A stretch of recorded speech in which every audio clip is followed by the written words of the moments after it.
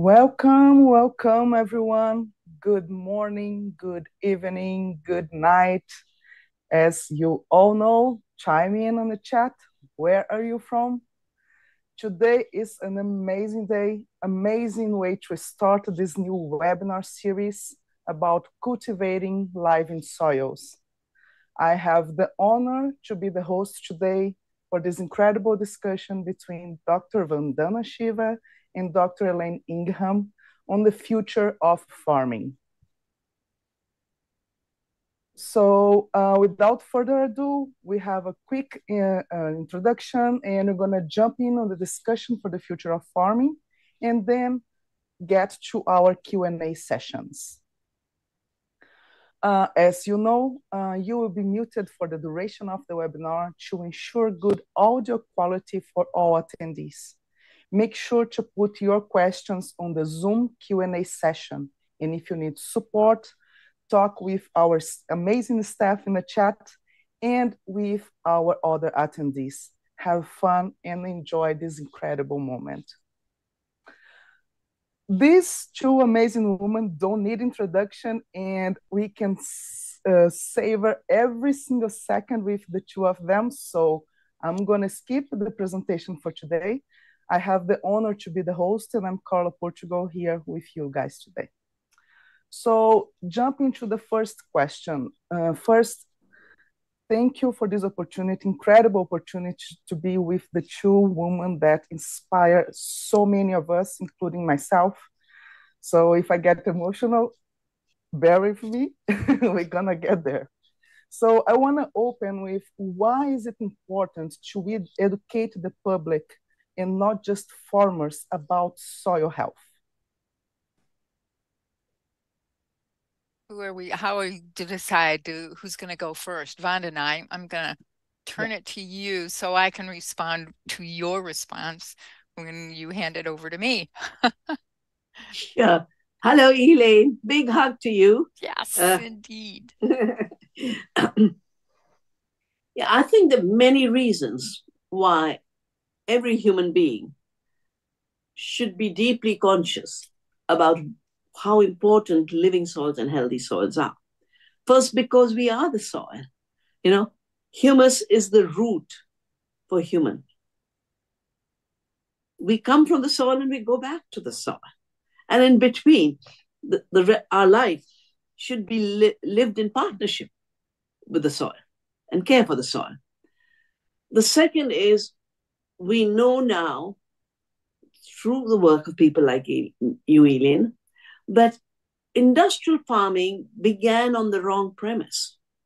When I did the book on the Green Revolution to understand what happened to Punjab and why people were being killed, I read every textbook before writing my book on the violence of the Green Revolution. And I realized the soil chapter said the soil is an empty container for pouring nitrogen and for phosphorus and potassium fertilizers into. That's all it was, an empty container. But they did empty the life of the soil out. The second reason, the third reason why we have to understand how valuable living soil is, because now even doctors, those of us who started to work on ecological farming, and we realize how important soil is and the health of the soil and our health is one. Now doctors are finding out that this explosion of epidemics of chronic diseases, which actually are not separate diseases, they are different symptoms of metabolic disorders that all come from the sickness of the soil. And the top cancer specialists, the top heart specialists are moving into becoming ecological organic farmers as healers. The data is so clear that when the soil is enriched and it's healthy, not only does it give us good, healthy food, more importantly, it actually gives us real food that has all the micronutrients and trace elements and phytochemicals that make for the health of this very complex body. So if you care for the earth, you care for your being of the earth, you care for your health, even if you're not a farmer. Taking care of the soil and being aware of how important the soil is vital, particularly in our time. where the soil is being appropriated, just like it was during colonialism. Yeah. And it was turned into being a place for rent collection rather than giving life. So, yeah, couldn't agree more. It's vital. Yeah, we have to understand how to interact the public with the farmers. It's the market that farmers are really looking at. What do the human beings need from the food that they're eating, and that those nutrients come from the biology in the soil.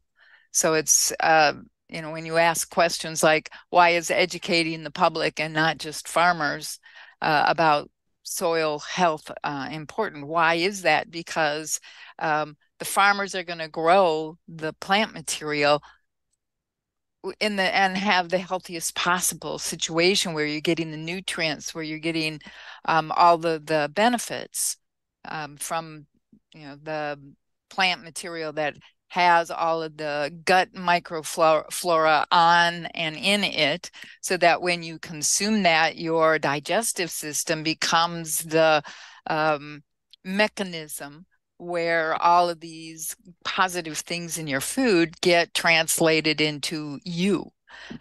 So we have to have both things. We've got to make the general public understand that that's the relationship that's going on. And if the first thing you do is run out and put on toxic chemicals, you're going to kill everything that determines that transfer of the nutrients from the plants into the human being through the gut microbiomes. So just like we have biomes in the at eye level for human beings, we've got biomes for microorganisms in your digestive system. So we've got to put the information out that to really understand your own health, you've got to understand what's going on with the biology in your soil. It is often, amazed me that we didn't notice, human beings didn't notice the transfer to giant chemical companies that want to make certain that they've got a never-ending set of conditions that means the chemical companies are going to be basically ruling everything. I think the current political situation in the United States is just an unbelievable situation, where the big chemical companies own everything, basically. Now, how do we get them back? How do we repeat what the people in India did back in, what was it, Vandana, that you were talking about, 1887 or something like that? 1857. 57, where you managed to escape that control, that money grubbing interaction, and you got away from it in India. We've got to go through that situation in the United States, where we exit the large chemical companies from controlling every decision that's being made. So lots of work to do, and we've got to make clear those steps. We've got to show the data, and that's exactly what we're trying to do at Soil Food Web around the world. And so, yes, Vandana, I want to come in September and please, we'll really do a celebration together of the seed and the soil.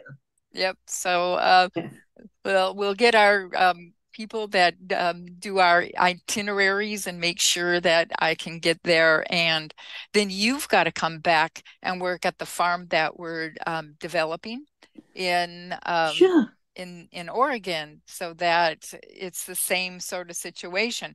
Show people how to do all of this work, and you realize very rapidly that the workload gets to be less and less and less as soon as you turn over all of that business to the microorganisms and the plants in that soil.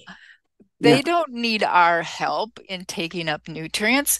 We've just got to stop destroying the microorganisms that are central for these interactions. Absolutely. It's not like the microbes are the most important part of this. Now that, that's a silly trick when somebody tries to, this is the, first and foremost thing. It all has to work together. You can't succeed without any part.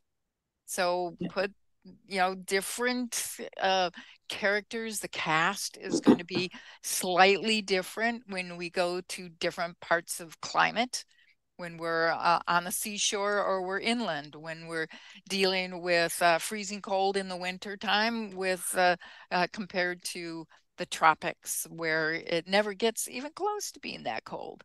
So lots of work to do, and hopefully people understand it's our health, the health of the planet. It's all interconnected, and we can't not work on it.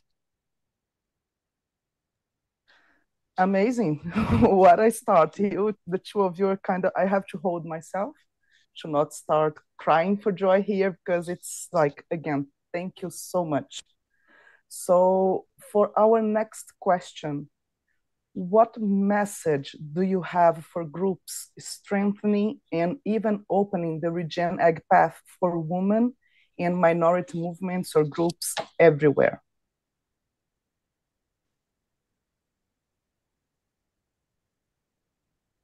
Who wants to start? Yeah, I'll start. Yeah, okay, go for it.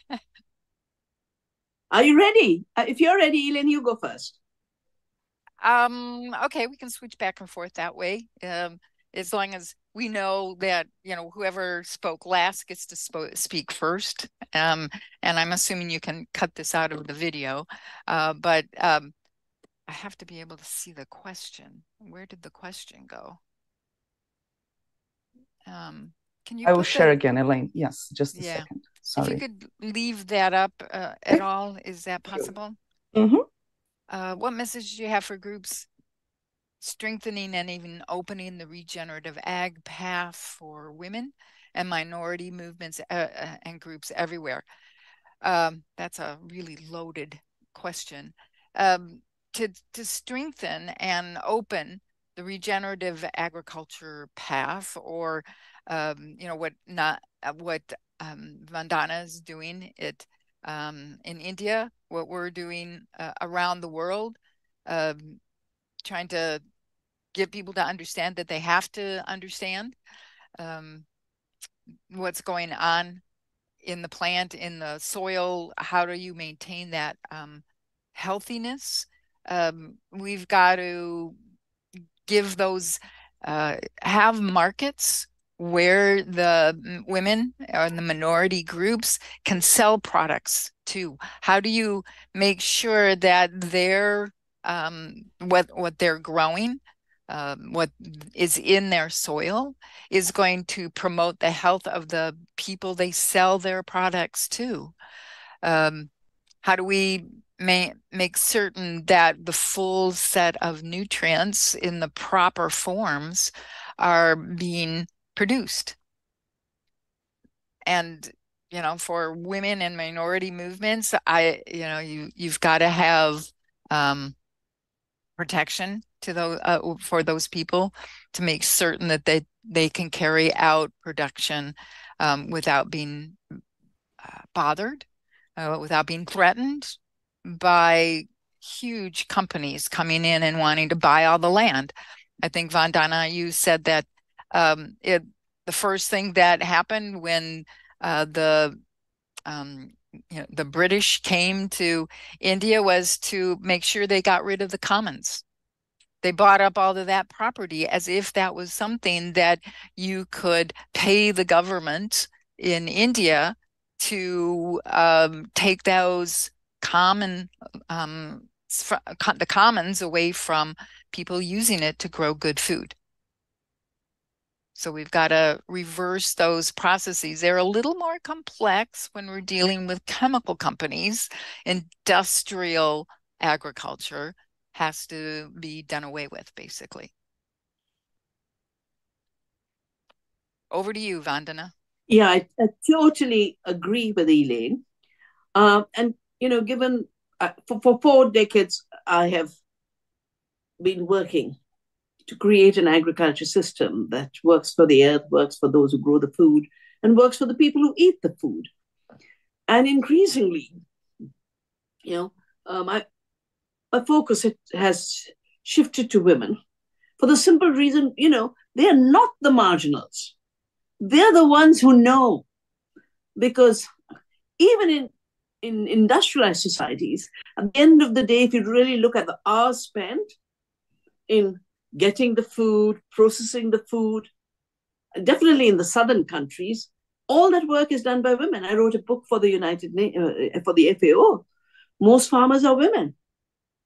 Yeah, and today, when we are trying to find the path of regeneration, who are your teachers? First, nature in all her plurality, nature, biodiversity in the soil and soil food web, the biodiversity of seeds and plants. But it's women and it's indigenous cultures. Now, why are they marginal today? Because they were pushed off the land. Everyone who's called a minority today, used to have a relationship with the land. They were dispossessed, put in reserves, put in enclosures, and but they still have that knowledge, and they still have the deep urge of belonging to the earth. So I would say, to strengthen women and minority groups, we need to put them at the center of the transformation. We need to put the soil and the earth at the center of the transformation. We have to make them the teachers and guides to the future. And as Elaine said, all the exploitation, first exploit them by displacing them. And then you exploit them by turning them into slaves in an industrial system. And then because you've turned them into slaves into this industrial system, you pretend that bringing drones to spray pesticides is a liberation of the farm workers. But that's the argument being used. And the interesting thing, of course, is who's pushing farming without farmers? Who's pushing total neglect of soil? One of the richest men in the world, who's become the biggest farmland owner in America through shadow companies. So you can't really track that here. Now, will he farm? He'll never farm. Will he regenerate the soil? He'll never regenerate the soil. Will he talk to a woman? Or will he talk to an indigenous person? Saying, I'm just beginning, will you teach me? No. He'll try and get rid of the farmers. That's his agenda, farming without farmers, food without farms.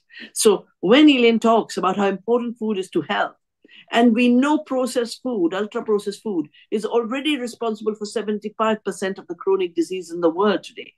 There's so much literature in it. To turn it into ultra-processed food, lab food, which will need more feedstock, it'll emit more greenhouse gases. And to say you're offering a climate solution through fake food, fake food and farming without farmers. I think we all need to become people who care for the soil. And then we need to turn to those who have continued to remember that the soil is living. And together we celebrate this regeneration.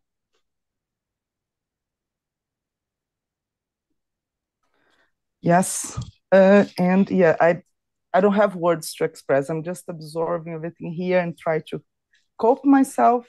The two of you are incredible. So I want to explore a bit more all the amazing stories the two of you encountered in your life, and working with your students and many actions that you took during this beautiful path. Which is one of your favorite stories that you can share with us that give you hope for the world when talking about regen agriculture?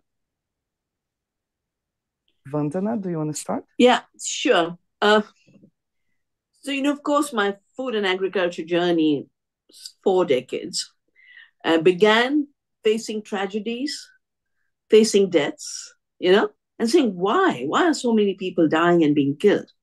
Where's the violence from? But over the years, saving seeds, working with ecological farming, creating local markets, putting farmers and eaters closer together, and bringing biodiversity back in the food system. I'll share just two stories. One, that when we started to save seeds, we didn't ask ourselves that, oh, we'll save this kind of seed. We said nature protected all seeds. Our ancestors gave diversity. Let's save everything we find. And among the seeds we saved that farmers had evolved and nature had given are salt-tolerant and flood-tolerant seeds that have helped us face climate disasters. Of course, I call them the biopirates. When they steal these seeds, they then tinker it a little, do a little gentrification, say, oh, we invented this trait. No, they haven't. They've just stolen the traits. But that power of biodiversity and the depth and width of the knowledge that the seed holds and people hold, that's one. But the second is, during COVID and the lockdown, it ended up being about 2 years of not functioning normally. Because I work with women, they create seed banks, they grow gardens of hope, they do organic farming. During the lockdown, their gardens and seed banks supported their entire community. Because people depended on the non-renewable corporate seed, couldn't buy it or couldn't afford it. And more importantly, those who were growing food for the global supply chains, the trucks weren't coming. There was no market, it all collapsed. And the local economies, with the soil having its fertility, the seeds being living, and communities being alive as communities, really saw the difference. And the biggest leap took place in the area, which has become a disaster zone because of Bt cotton, one of the GMO cottons. In the first generation, there were only two, the herbicide resistant and the Bt toxin. And the Bt cotton led to massive suicides. We lost 400,000 farmers to suicide, and 85% of these are in the cotton area, which had become a monopoly for Monsanto with the Bt cotton.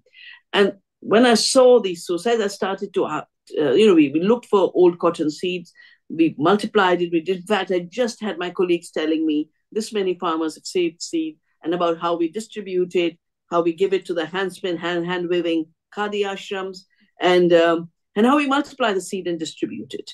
And I am confident that we're going to see the end of Monsanto's Bt cotton in this area where we work, central India. But more importantly, we are seeing the regeneration of the fact that cotton never grew as a monoculture. People are growing food crops again. People are creating local processing. Women ask me, please bring us a mill so we can grow linseed again and process, because linseed is the most popular oil in that area. And now they're running the economy. People come from 300 miles away to buy this pure oil, because oil has become a scarcity with palm oil and GMO soya. So, the monopolies, the poison, the monocultures can all be broken. By just turning to the richness of life in nature, in the seed, in the soil. And as Elaine said, it does all the work. All you have to do is stop the harm. And then miracles happen.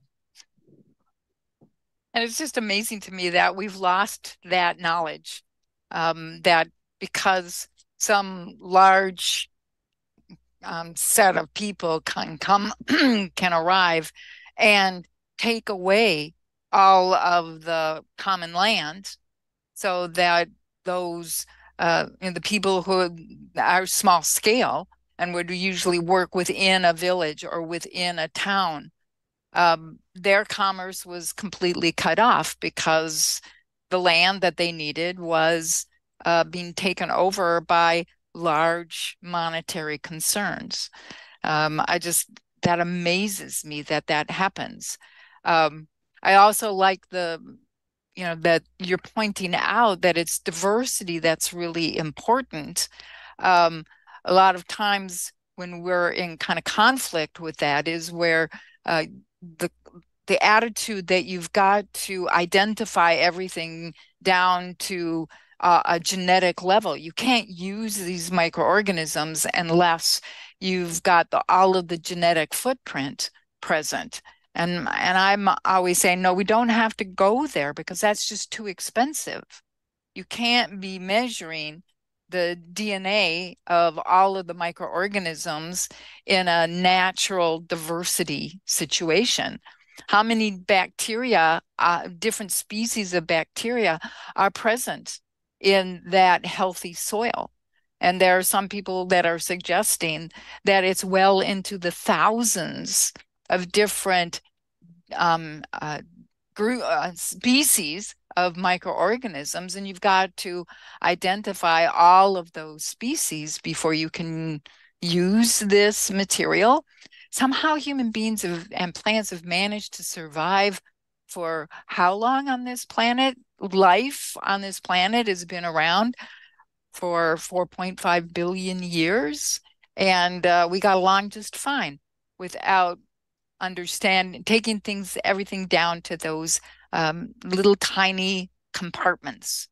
Instead, what we want to do with that diversity is to make certain that we have the broadest diversity of these organisms possible. And we want to use the conditions of the environments that will select for the growth of the beneficial organisms for your plants and not get stuck on a very expensive identification of each and every species present. We want to make certain that we've got the right conditions and we can go forth and make certain that the microorganisms in the soil will be providing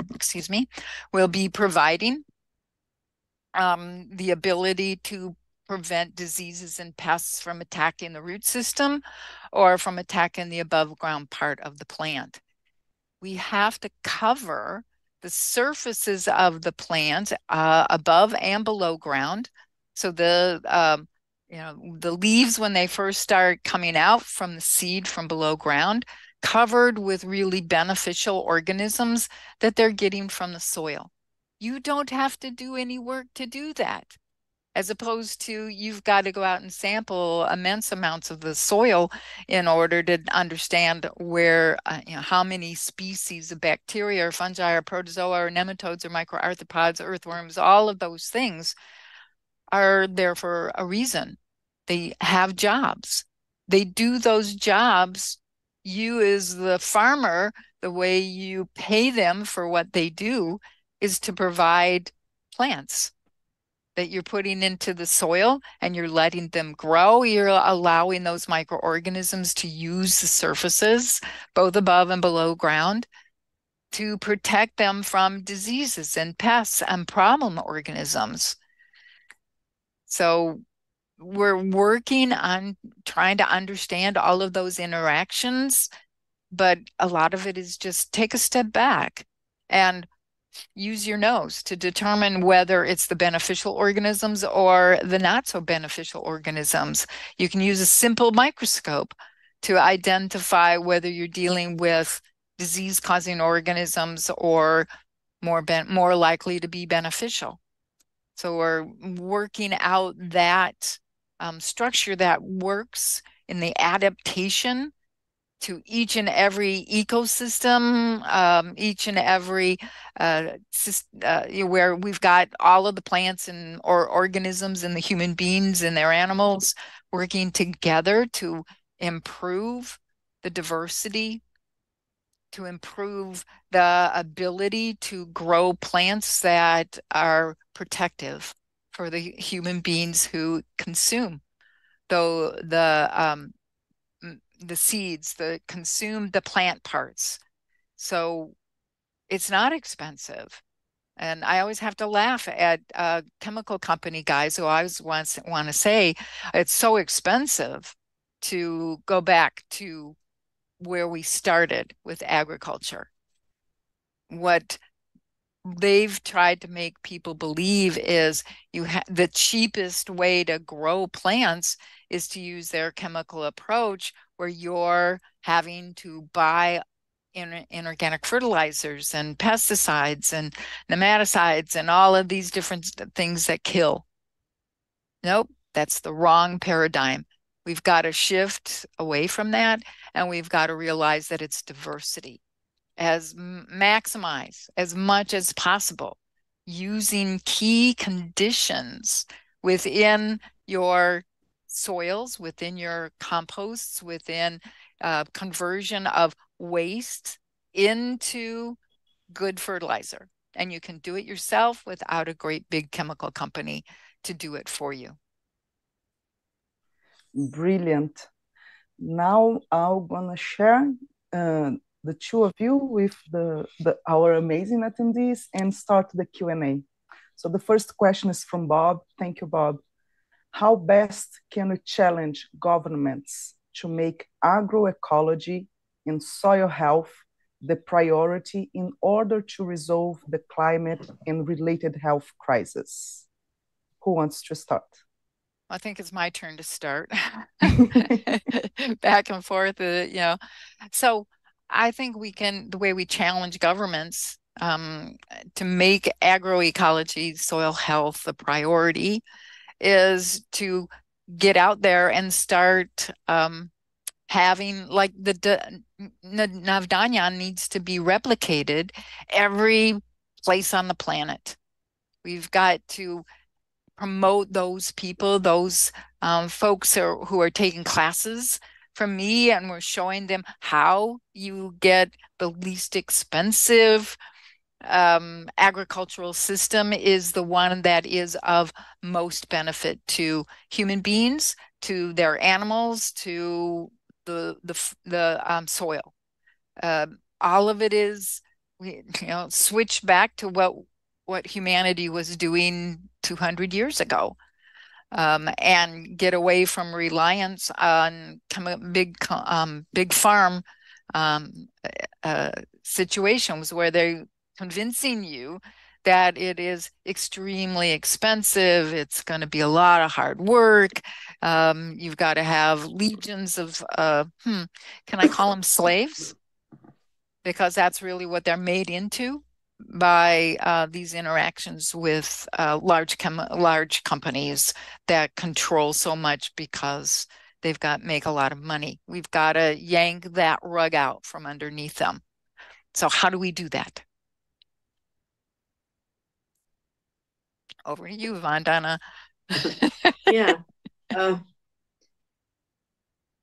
We're living through a period which actually began with globalization and corporate rules written by the corporations that control the fertilizers and chemicals, who now control also the seed, corporations like Cargill, which control the trade, corporations that process food into junk, the Pepsis and the Cokes and the Nestle's. And these are the people who wrote the WTO rules and the treaties, the trade-related intellectual property rights, the agriculture agreement, and the sanitary and phytosanitary agreement. Sounds so good, but it's basically force junk food on people and force sickness on the world. And we have seen how they literally, by writing the rules, change government policies and government regulations. Right now, while we are talking, in Europe, I think today, they were going to have a vote on deregulation of GMOs, now with this new clothing of the new gene technologies, the CRISPR-Cas9. It has about 20 different names in different places. In one place, I think in Italy, it's even called assisted evolution. Nature doesn't know how to work.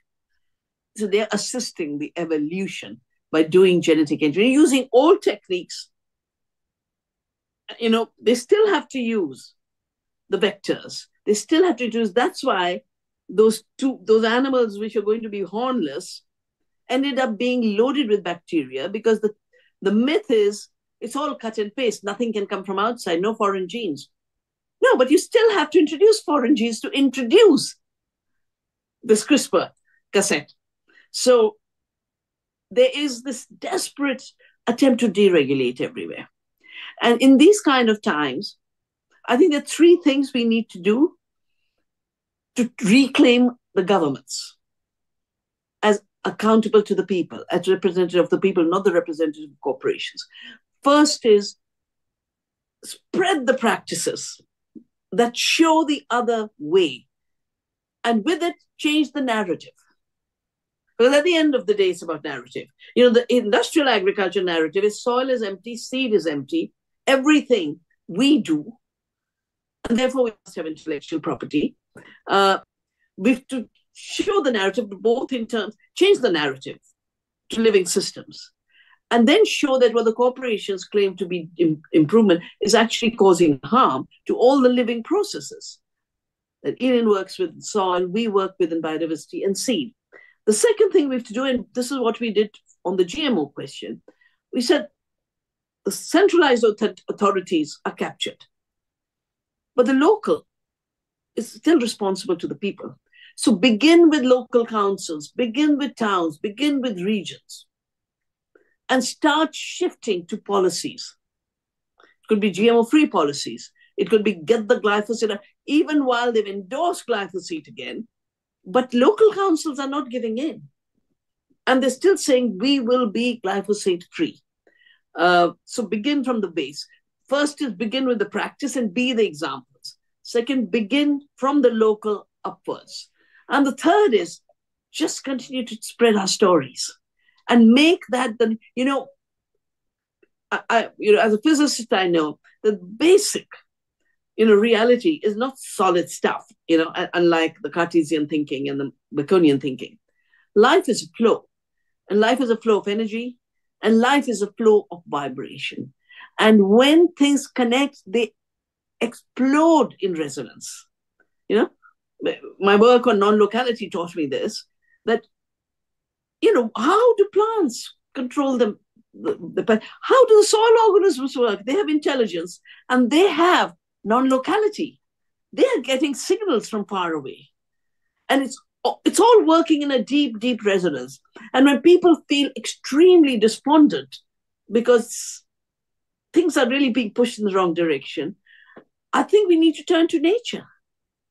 We need to turn to the soil microbe. We need to turn to the gut microbe and say, if all of these millions, billions of organisms can work in concert and harmony, we at the level of our thinking, our paradigm, and our practice, on the basic thing of food we must all eat, we can create a resonance if we are all aligned in the way we think and the way we do things. Just beautiful. It's like we need to go back to understand the fact that we are part of nature, not independent species that just rely on them back and forth. So we have to be like the police people or the police organisms that how do you put together that that structure that has the authority to go out and declare that this area of agriculture is harming things more than they're benefiting, so that can get converted over to something that is completely positive. That's producing that worldwide system. We got a lot of work to go, but at least we're starting. At least we're beginning. Yep. So the next question is from Barry. Thank you, Barry. Dr. Vandana and Dr. Elaine, you spoke briefly about the fact that we need to exit the large chemical companies to move forward with this. How would you suggest changing the paradigm for conventional ag to switch large farmers, be that can be either dairy, hog, chickens, etc., to farming in a holistic, regenerative approach? Because small hobby farms cannot be the example. They need to see large-scale farms make this shift for them to be interested. I have nothing against hobby farms. Yeah. I think we should not see large farms. First of all, we shouldn't define them as conventional. This is hugely unconventional agriculture pushed on them. You know, in our country, we still don't have factory farms. In the US, you do. But just look at how old these factory farms are, not even 2 decades old. And when you think that this farmer made independent decisions, just look at 3 things. Look at the fact that every chicken in a chicken farm, factory farm is owned by Cargill. The so-called farmer is merely a watchman, just looking. But whether it's the animals, the seeds, everything is owned by the corporation. So don't see these farms as functioning independently. They are slave extensions of the dominant paradigm of corporate farming. And small farms are not hobby farms. Most of the farms of the world are small. And my research has shown small farms produce more. And FAO has shown that 80% of the food we eat today, the food we eat, not the commodities we trade, 2 different things. The food we eat today comes from small farms. But it's not in the trade calculus. All that's counted is what moves, in container ships and then turns into 90% today of the grain that's grown, the corn and soya, all GMO, is going for biofuel and animal feed.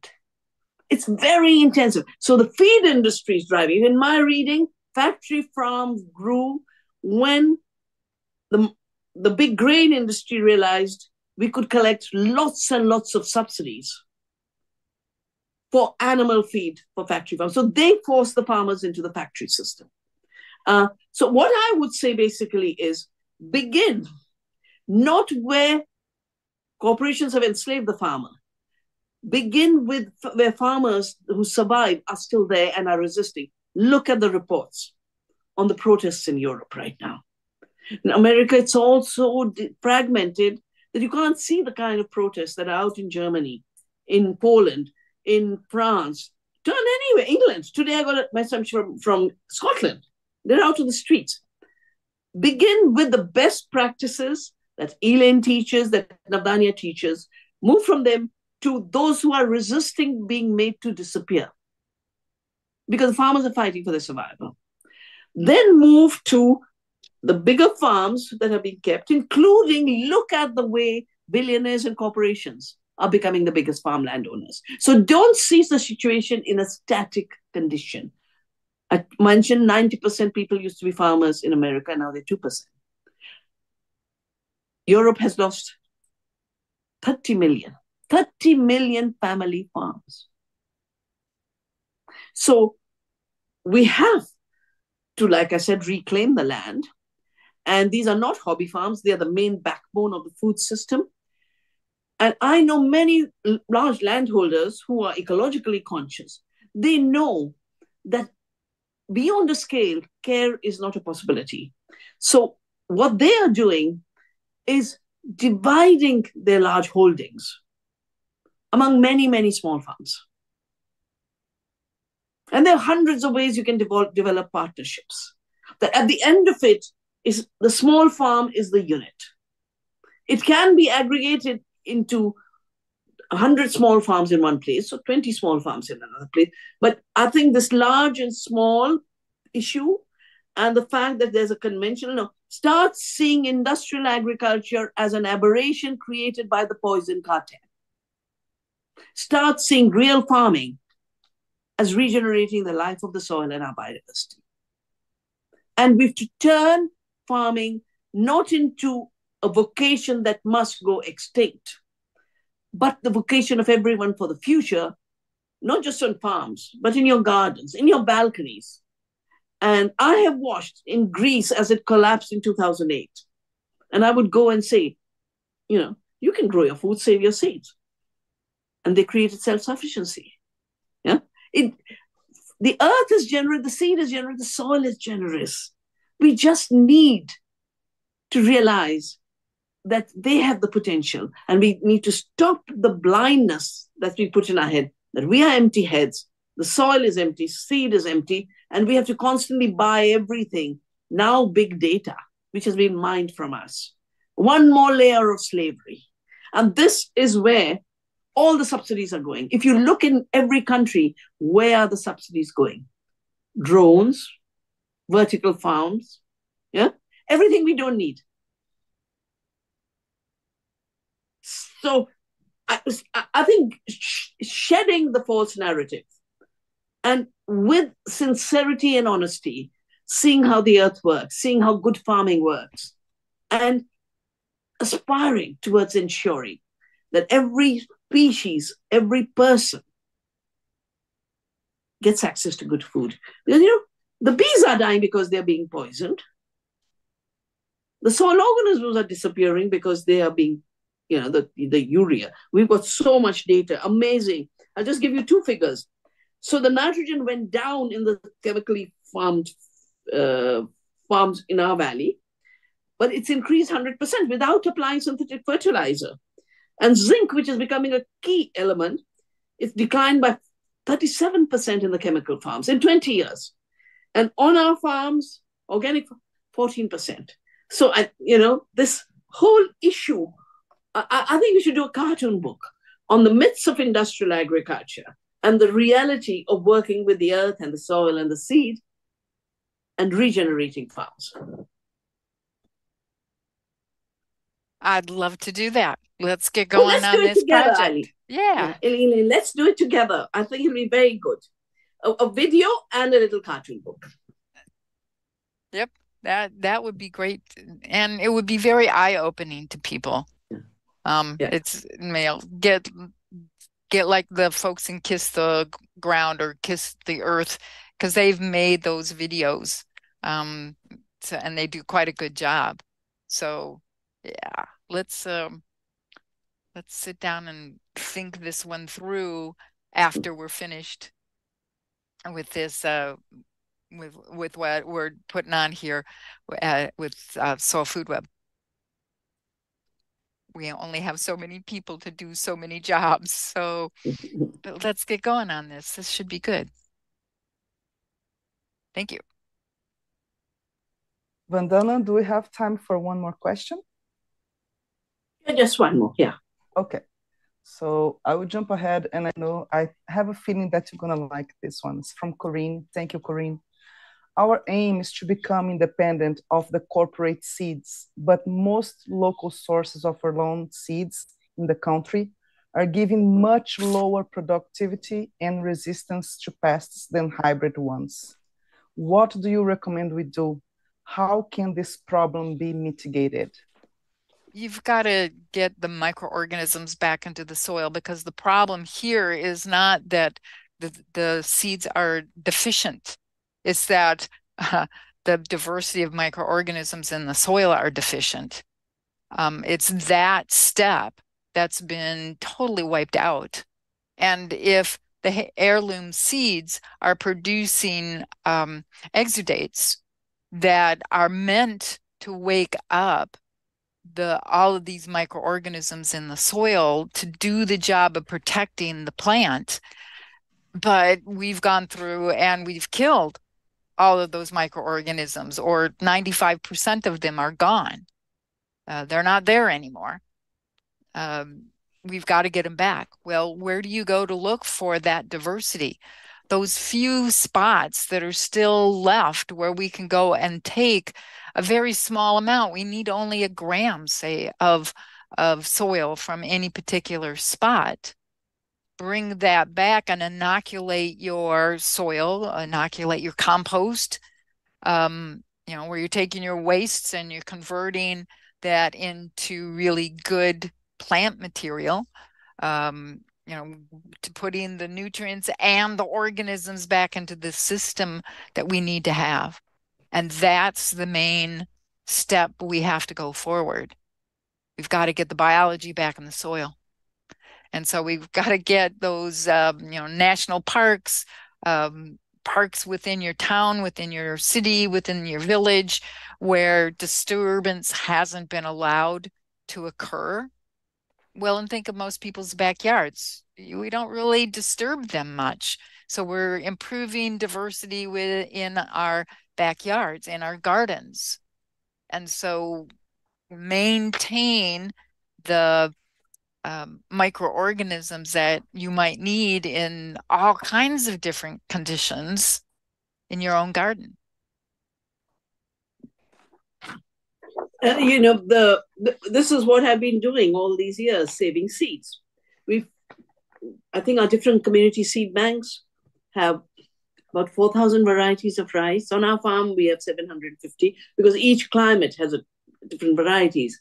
Our one where the Bay of Bengal that gets hit by cyclones, just more than 1,000. That can, now that we multiply it, we can distribute it after the tsunami, after the super cyclone. Now, when I did the book on the Green Revolution, I realized that one of the things that creates a very distorted perception is the idea of yield. They talk yield per acre. Why is this idea of yield not good enough for good farming? First, it doesn't tell you what's the state of the soil. What state did you leave it in? Because if you take all the work that Elaine does, it's actually not increased yield because it's destroyed the soil organisms. It's a decline the overall yield potential of an ecosystem. Second, it doesn't tell you about the state of the farmer. It doesn't tell you about the quality of the food. Yeah. So when you talk productivity, you're meaning the weight and mass of nutritionally empty toxic commodities. That's what you're talking about. And that's no relevance because you don't want the toxics and you don't want nutritionally empty food. And this idea that it's not productive comes from weight. It doesn't come from measuring nutrition.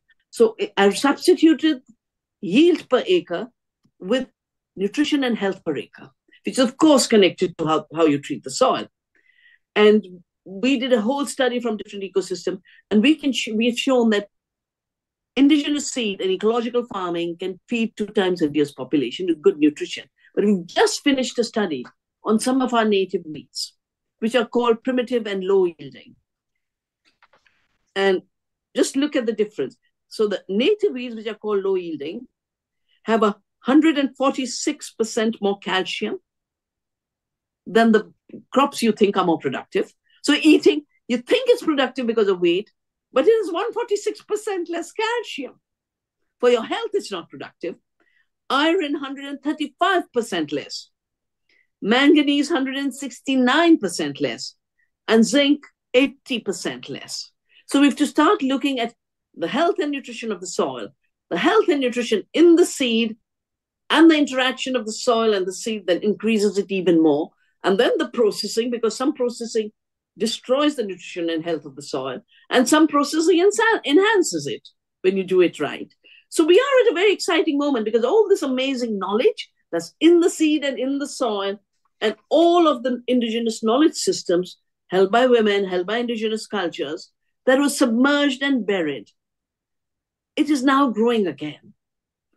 And we need to, I think 4 things we need to stop doing is calling indigenous seeds unproductive. Those heirloom seeds, you might need to eat 1/10 of the amount.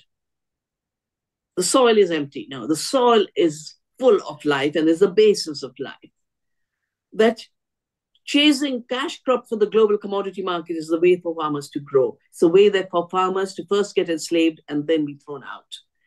And finally, that food is a commodity you buy and sell. Now we need to realize that food is the currency that links healthy soil to healthy plants and our health. And this moment is an amazing moment, as Elaine said, that actually this wider awareness increases our ability to see how by doing less, we can grow more. Because all other beings are partnering with us.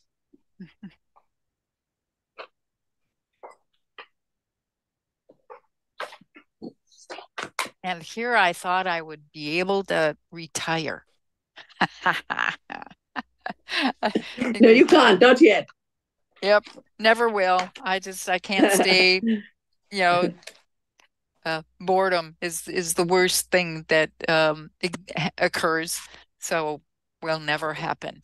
So we've got to get together and start working on how are we going to present this. And then once we present it to farmers and people is how do we maintain, monitor the success going on? Yeah. And may I now take your leave? I've just had a call. My family's been delaying its dinner. It's 8:30 p.m. for me. And another big hug, Elaine. And I hope to see you in September, early October, whenever it's. We'll work out on the itinerary. Yep. Wonderful. Absolutely. And great. Together, the little seed and those microbes in the soil are going to topple the industrial farming paradigm and the corporate monopolies. Let's do it. Bye. Thank you so much, Vandana. Thank you, Vandana. Talk to you soon. Guys, can you hear me? I have the impression that my microphone is not working. Can you hear me, Elaine? I can hear you. Okay, awesome. So, my gosh, what a webinar. I kind of trying to keep up myself here with this much level of information. I have to say, unfortunately, we could not go through all of the questions. Thank you, everyone, for these amazing questions. I was having a hard time here to, and all our staff as well are having a hard time to put all the questions together. So this is what we love. Thank you so much. Oops, you faded out, Carla. Carla? Can't hear you. Oh gosh, just now I can. Okay. I think you have to be my microphone is fading. Let me change here.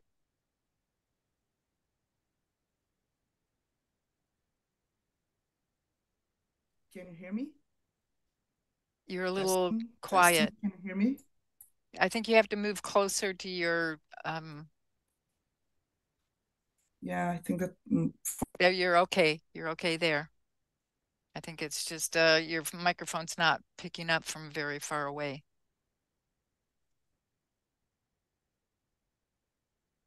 Nope, it's not working at all.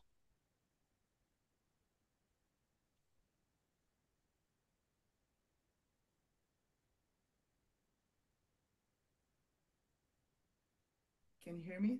Yep. Testing. Now I can hear. Yep. Okay. And this is because we tested the sound system yesterday. So thank you, everyone, for your patience.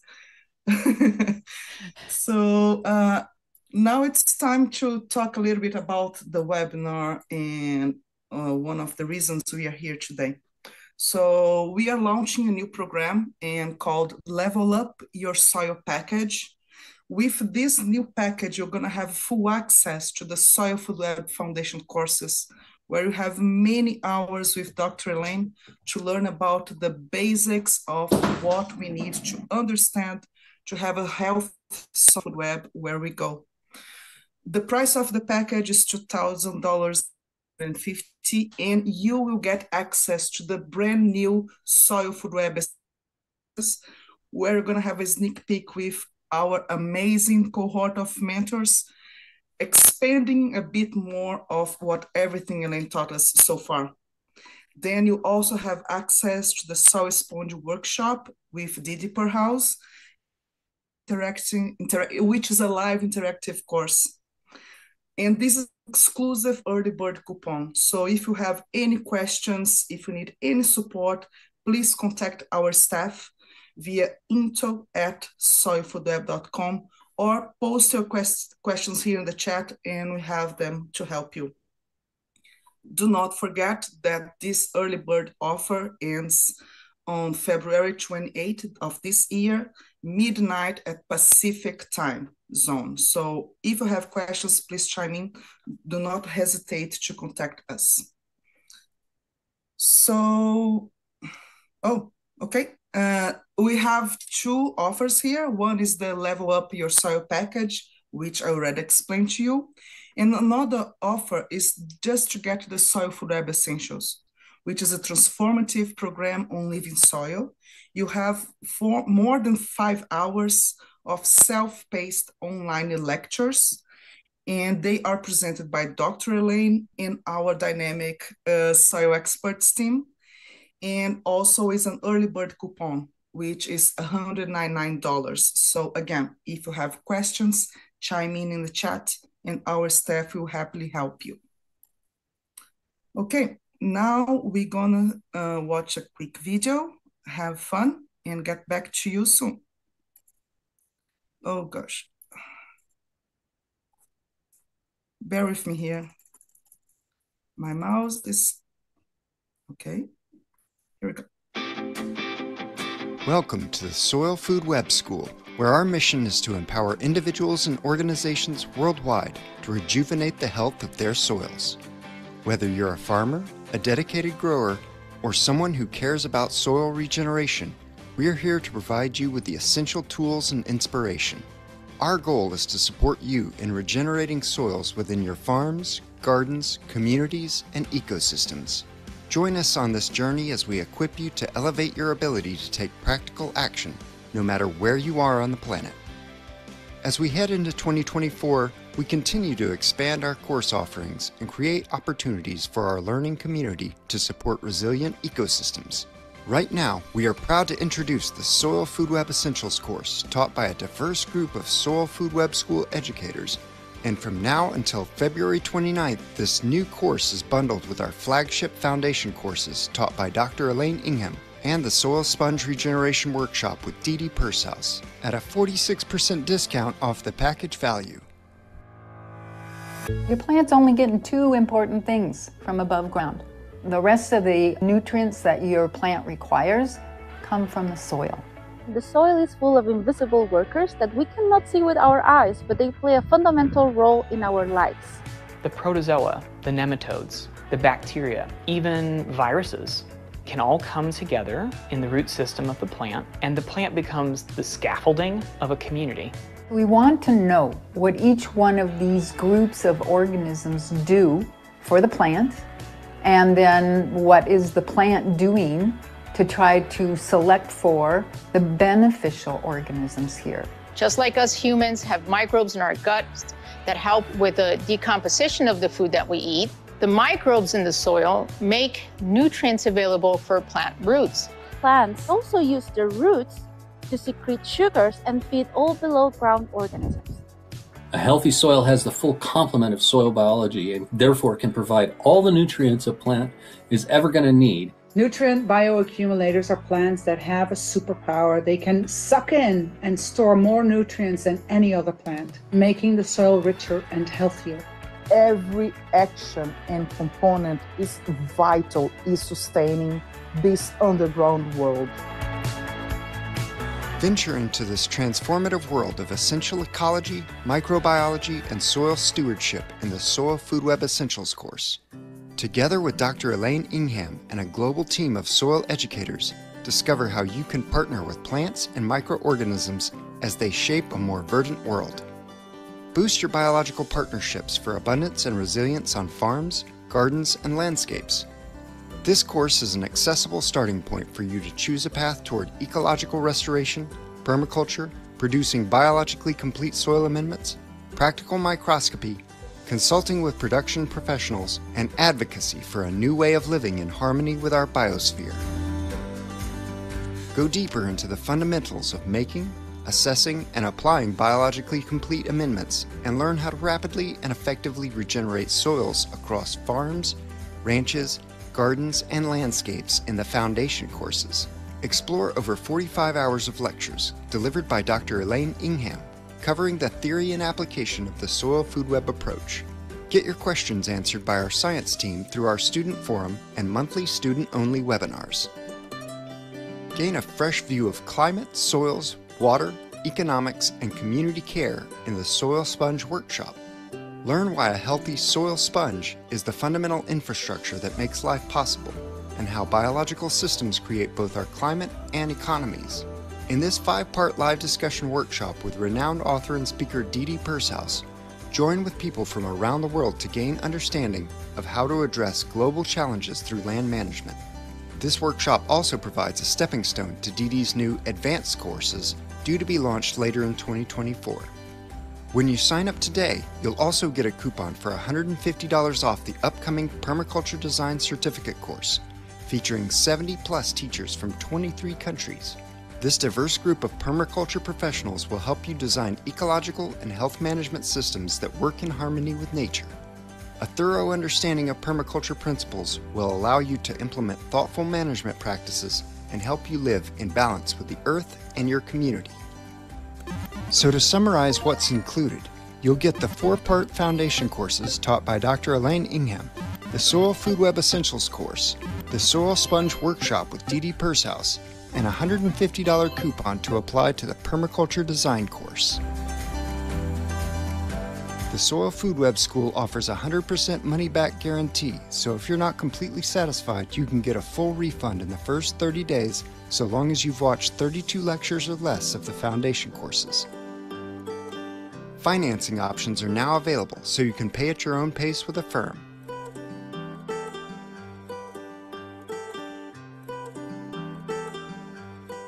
Learn how you can level up your soils today. Okay, so again, just to reinforce, if you have questions or if you need support, please do not hesitate to contact our team here in this chat or via email. Again, the email is info@soilfoodweb.com. So now we're gonna get back with Dr. Elaine for more Q&A.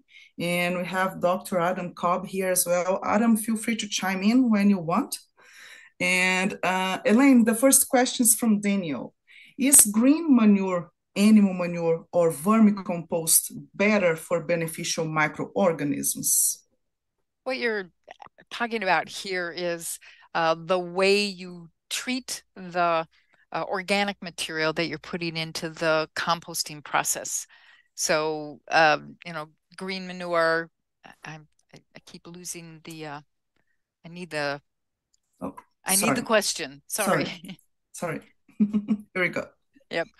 So, green manure, where when we're making compost, we have to be very careful about the percentages.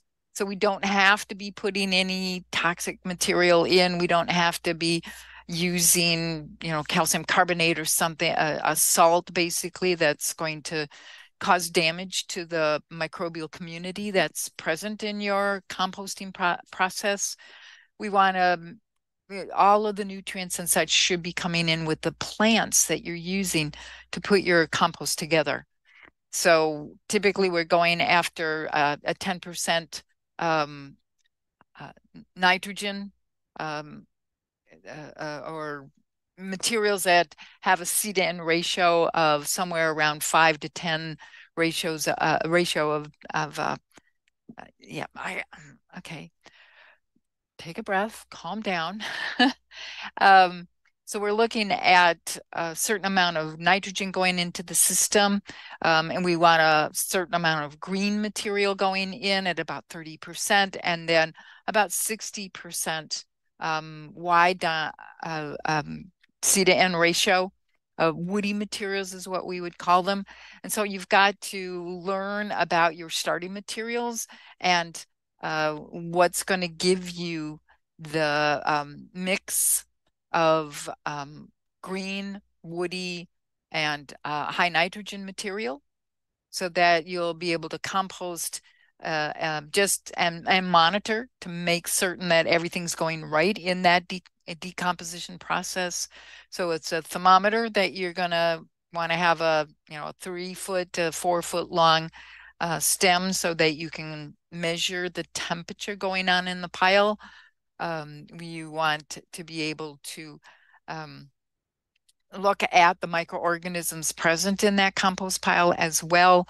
So that's what we're really after when we're looking for composting. And so you'll get the beneficial microorganisms. So it doesn't really matter if you call it a green manure pile or an animal manure or a worm compost. They all end you up with what we desire, is that mix, high diversity of the microorganisms being present in your inoculum that you're going to be putting out into the agricultural system, or, orchards, any kind of plant production that you're talking about. So I like worm compost a lot when you are present every day, basically, where you can go and check your worms and make certain that they're the temperature's right, that they're functioning correctly. They're not all trying to crawl out of your worm compost because something's terribly wrong in the middle of the worm compost, making that material not compost. So use these organisms as indicators of what's going on in your compost to make sure that you've got what you want. So green manure, animal manure. Animal manures, you want to be a little bit careful because they will carry pathogens. And then you've got to be just absolutely certain that every part of your compost pile got to high enough temperature long enough that it would kill those diseases, it would kill those pests, problem organisms would be taken out by the high temperature for a long enough period of time. You know, if we're looking for beneficial microorganisms, here's again where your microscope comes to play. Let's look and see what you actually have in your piles. Do you have bacteria that look like wiggly little creatures? That's a real good indicator of bad things in your pile, and that what do you have to do to make it beneficial microorganisms. So that's why working with a mentor, that when you're taking the foundation courses, when you're taking the higher level courses, you get to have those kinds of interactions where you can talk to somebody about exactly what you're doing and figure out what's not quite right yet, and be able to turn it around so you can make really good compost. Okay. Adam, do you want to chime in, or we can go for the next question? Elaine, I love the way that you laid that out there, that it's an organism-focused reality, right? We have to see what's there, and all kinds of materials can work, but we want to know the right organisms are in there. I have a report to you, Elaine. As I told you yesterday, I was worried about my compost pile freezing. 100 degrees Fahrenheit. What is that, about 32 Celsius out there, even though it's getting to -10 Celsius at night. That's the power of microorganisms. They're just going in the core of the pile. And I also wrapped it up real tight, like a little baby, because it's got snow all over it. Yeah. And when it's that cool, you don't really have to worry about it going too high, you know, getting the bad organisms growing. So you don't need to worry about the oxygen moving into the pile too much, because the speed of growth of the organisms in the pile isn't that great, but it's enough to stay above the temperature and be able to continue composting. Yeah, I don't have much more to add, but I like the combination of thermophilic compost, and Daniel passed through a vermicompost system. The tendency is to always enhance more beneficial organisms. So it really depends on the resources you have, the time you have, and what you want to achieve. So if I can leave one advice, is keep yourself open to test new ways to improve your compost. And like Elaine says, every single time, check on the microscope. Microscope is your best ally to take any decision. So let's go for the next question. It's from Armando. Thank you, Armando. I'm interested in adopting a farm with vegan values and eliminate all animal products, including manure. What are some things to be aware of, or any other suggestions to be successful? Thank you. Do you want to start on that, Elaine? Sure. Yeah. Going vegan is not a problem at all, as long as you have nitrogen fixing plants, and it's really the microorganisms in the root system or around the root system that are making the difference there. So you want to make certain that you have material that brings the right amount of nitrogen into the pile, as you would get if you were using animal products, including manure. So you're going to be relying on your plant populations. So get out there and find out what the common nitrogen fixing plants are, and that you have adequate inoculum of those nitrogen fixing bacteria that form nodules in the root systems of, say, things like clover or different kinds of nitrogen fixing plants. There are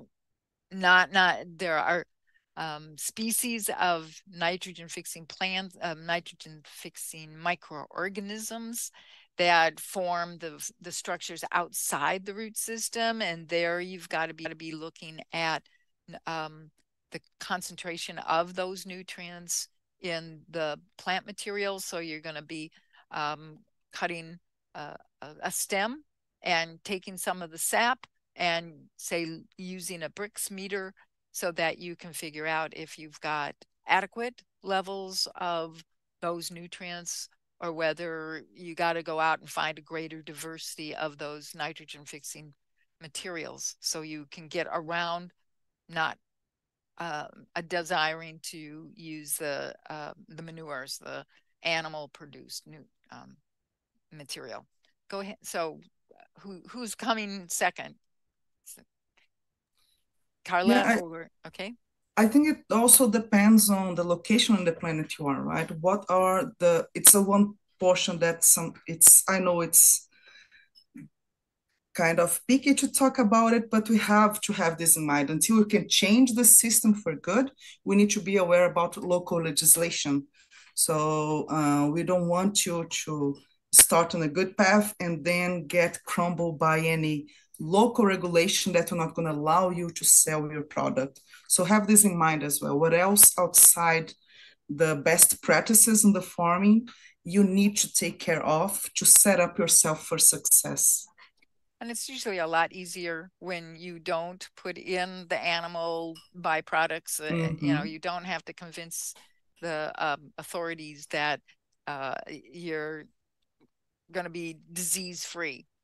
So yeah, but you do want to check into your county or your state's regulations on making compost. Adam, anything to add?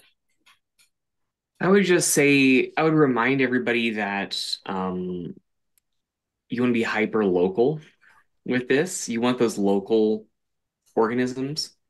And so when I built my pile that's out there right now, that's still going happily despite the freezing weather, I'd say 90% of it came from like my yard, right? They were trimming some branches, so I had them leave the wood chips, leaves in the fall, grass that was dried out after every time it was cut. I even picked mushrooms out of my yard and threw them in there. And my plan was not to use any animal manure in this pile, but a guy down the street has llamas. So I put a little bit of llama manure in there. So all these things are possible, but it really takes, to me, it's sort of like, I always come back to that metaphor of like, if you've ever cooked a pizza in a brick oven in someone's backyard, they probably showed you how to do it, but they probably had experimented a bunch. And that's what we all have to do with compost, gardening, all that. It's a constant experiment. Always be tinkering, right?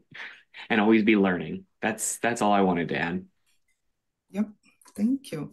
I have one thing that I used to, we have to retake that, Dr. Elaine, our weekly walks. Normally I have a bag in my backpack, so time to time can just get a bit of the, mushrooms or yeah. So use everything you have around you to improve and make your life easier. So I think we have time for one more question. Let's go with this one from Debbie. With the goal of maximizing the adoption of practices to support healthy soil biology, are there good ways to balance the rigorous science involved with broad accessibility and lowering the learning curve for prospective practitioners? The science seems to perceive by many as somewhat of a barrier for ordinary people really engaging with soil food web. Thank you, Debbie. Yeah, I guess I'm not aware of people not being able to do these methods because the composting is, you just have to be aware of the organisms that are coming in on the various forms of organic material that you're putting into your pile. And that's going to be the same whether you're using biological care in making your compost or you're just kind of throwing stuff in a pile and crossing your fingers and hoping. You're still going to turn the piles. You're still going to be looking at looking for the smell, the information that you can get without much more than a simple microscope. So, if people are saying that it's high science for me to learn to use a microscope and do the assessments of the microorganisms. My grandson is fairly young. He's in the 5 to 7, I can't remember exactly, but he has his own microscope and he looks at the compost that my daughter is making on property. And so if a 7-year-old can manage to do this difficult